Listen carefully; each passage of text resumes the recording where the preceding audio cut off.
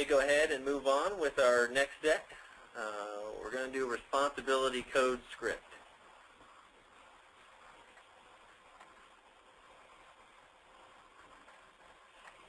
So I'm going to use my same actions here, send my account over, submit the button. And here's one of the best options to, pay attention to the details of how your application works. Because obviously everybody's trained on, okay, to change the responsibility code, you click the box, you click the second box, and then you find the guy here. However you do it,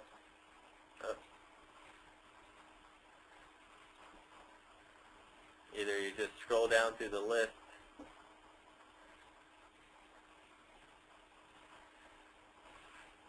and some setups are a little bit differently. So in this version of Navigator,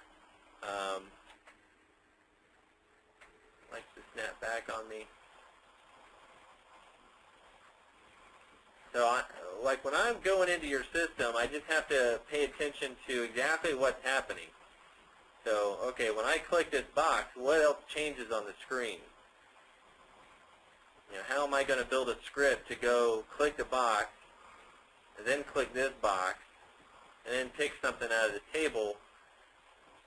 Because if you notice, I don't do anything, and this box is going to automatically go away. It's hard to type in it. Once you click something, the box snaps back into display mode. So this is really when the intricate details of your application come into play when you're building a script to it. And I'm sure many of you out there can vouch for once you've built Foxtrot scripts, you learn your system a lot better.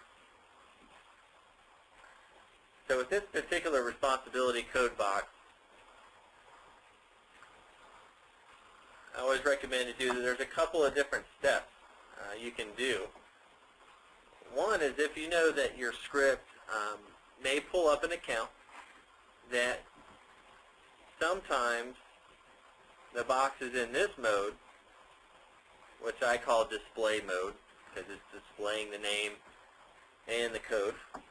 And sometimes it'll be in this type of position where maybe it says none. So what I want to do is build that scenario into my script.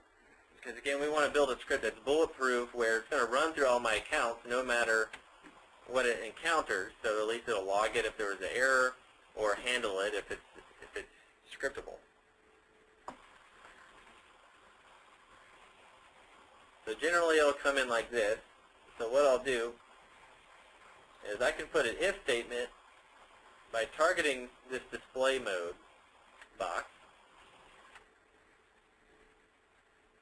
and use if the target is found. So it's going to look for not only just Aaron, but it could also look for that particular box in general.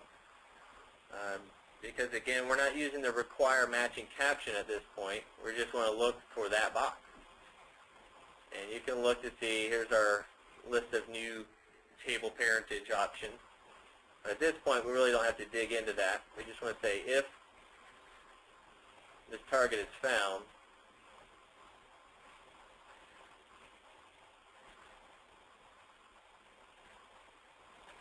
I want you to send a click to it. You just do a basic click, bypass the mouse, and execute.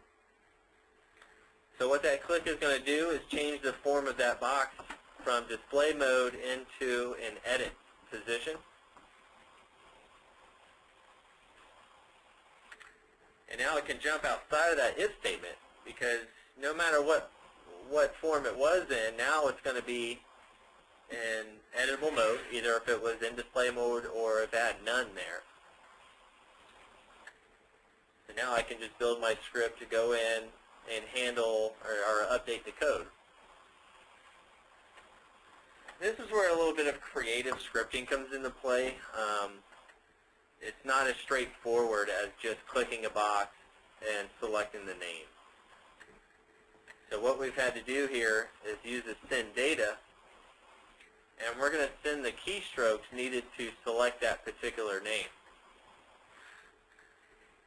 And one key action that's helped me out and support over the years is using a space bar to act like a click in the send data. So that space bar is going to have it's going to open up our box, and then it's going to, we want to put our new guy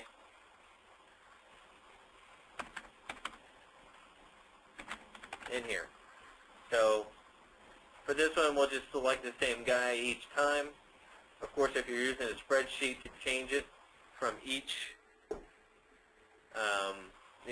maybe a different responsibility code for account, you would just access your spreadsheet by going into your expression builder and then your data.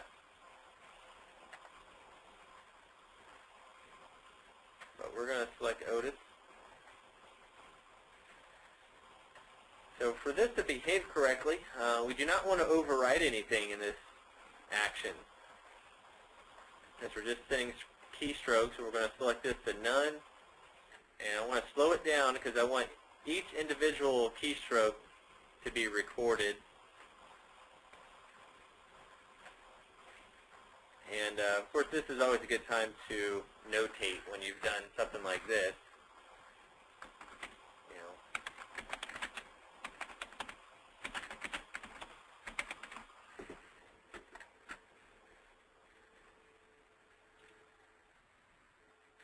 So when I click OK, it's going to go through and click the box like a space and then type in Otis.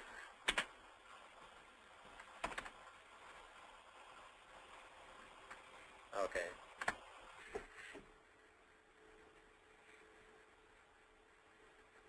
So that may not be typical for every Navigator user, but I want you to have an idea of some creative techniques like that you may have to use.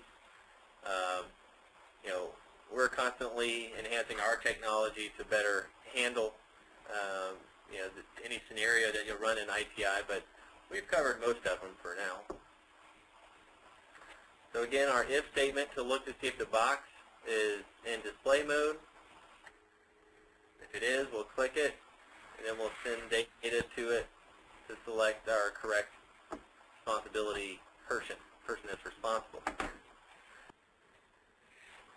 Then after that point, you would be going into clicking the update button to save your changes.